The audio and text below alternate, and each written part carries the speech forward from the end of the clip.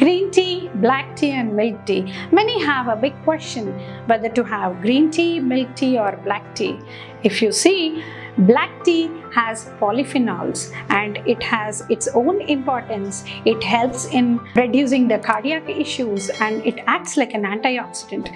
Whereas green tea, it has catechins which also act as antioxidants and it is essential for good blood circulation. Green tea and black tea are zero in calories. But if you see for milk tea, which has both lactose in it and also calories in the form of sugar and milk, though it has essential proteins because milk has protein and also calcium in it.